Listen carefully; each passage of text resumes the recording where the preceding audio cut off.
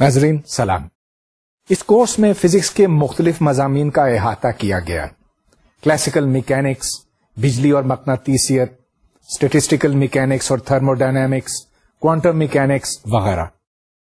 اگر ہم اپنی دنیا کو سمجھنا چاہتے ہیں تو ہمیں ان سب کی ضرورت پڑتی ہے.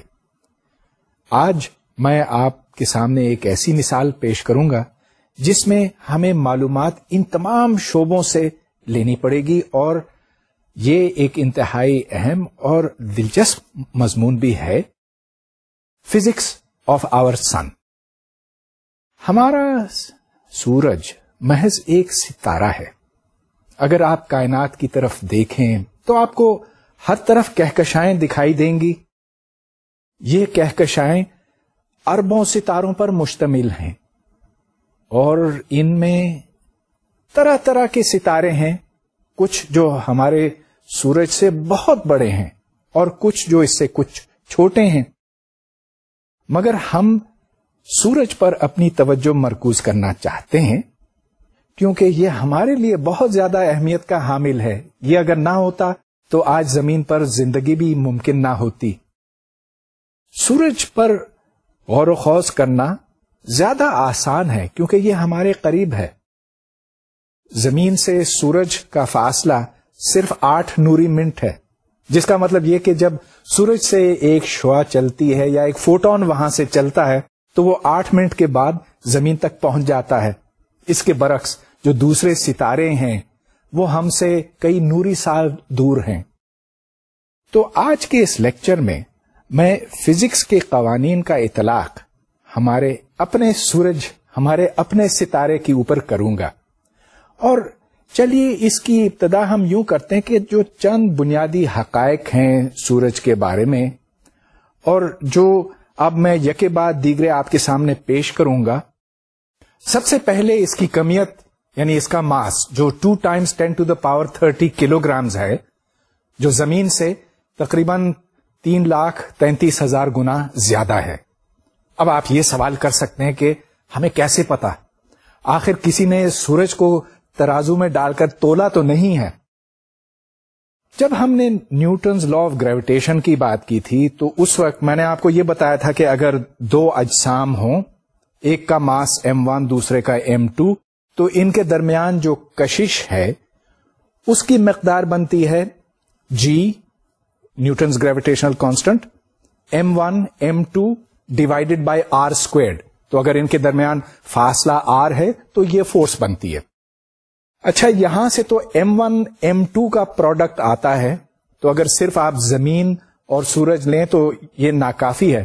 لیکن اگر کوئی تیسرا جسم بھی ہو، چاند ہو یا کوئی دوسرا سیارہ، تو اس کا اثر بھی جب آپ شامل کرتے ہیں ان کے آربیٹل پیریڈز میں، وہاں سے پھر سورج کا یہ ماس نکل آتا ہے.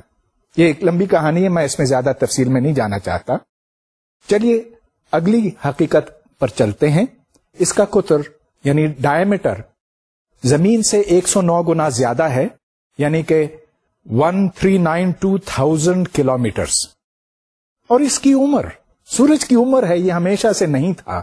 اس کی عمر 4.6 بلین ایئرز ہے. اس کا ہمیں کیسے معلوم، میں اس سوال کے اوپر بعد میں لوٹوں گا، کیونکہ اس کو جاننے کے واسطے ہمیں اور بہت کچھ جاننے کی ضرورت ہے. سورج گھومتا ہے، اس کا روٹیشن پیریڈ ایکویٹر اور پولز پر مختلف ہے. اس کی وجہ یہ ہے کہ سورج کوئی سالڈ باڈی نہیں ہے. یہ کوئی لٹو یا کوئی گیند کی طرح نہیں ہے جس کا ہر حصہ ایک ساتھ گھومتا ہے. یہ گیس کا گولا ہے، اور اگر گیس کا گولا ہے تو اگر یہ پورا یوں گھومتا تو شمالی اور جنوبی قطب پر اس کے گھومنے کی رفتار مختلف ہو سکتی ہے بنسبت ایکویٹر کے.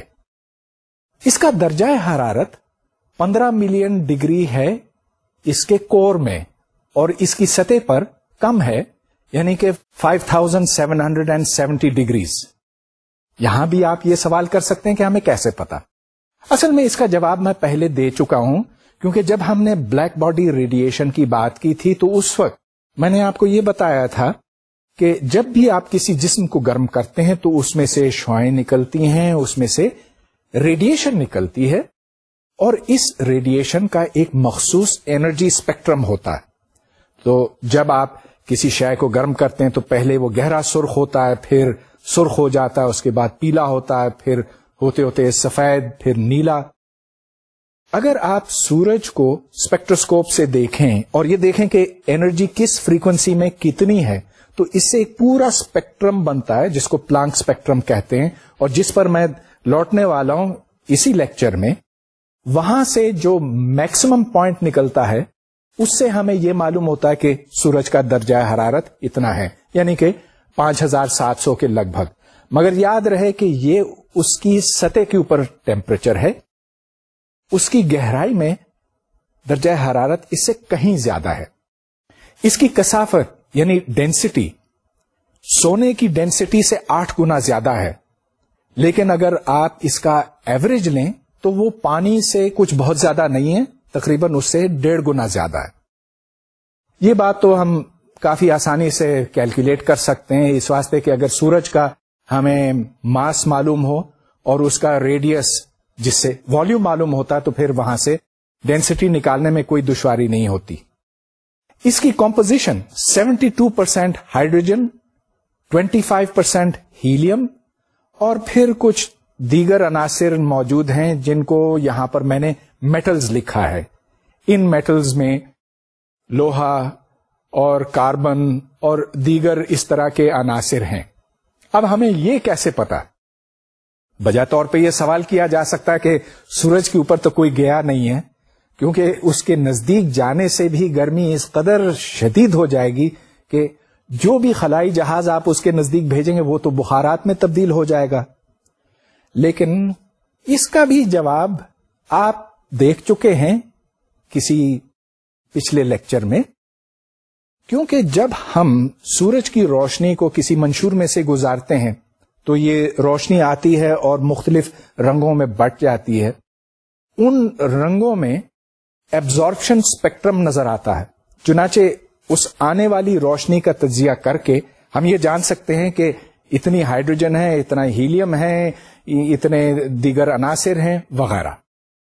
اور پھر ایک آخری حقیقت میں آپ کے سامنے پیش کرتا ہوں, لیومینوسٹی, جس کی مقدار بنتی ہے 3.83 Times 10 to the power 27 jewels per second.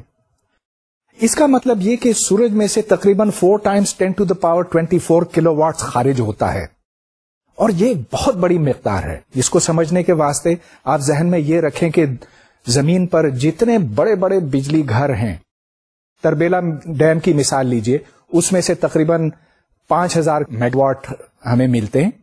تو اس طرح کے اربوں خربوں بجلی گھروں کی ضرورت ہوگی سورج کا مقابلہ کرنے کے واسطے. یہاں سے پھر یہ سوال پیدا ہوتا ہے کہ یہ توانائی آتی کہاں سے؟ ایک زمانے میں یہ خیال کیا جاتا تھا کہ کوئی کیمیائی مادہ ہے سورج کے اندر جس کے جلنے سے یہ ساری توانائی ملتی ہے. لیکن اگر آپ یہ حساب لگائیں کہ اس سے سورج کتنے وقت تک یہ توانائی خارج کر سکتا ہے, تو وہ تو پھر صرف چند ملین سال ہی بنتا ہے.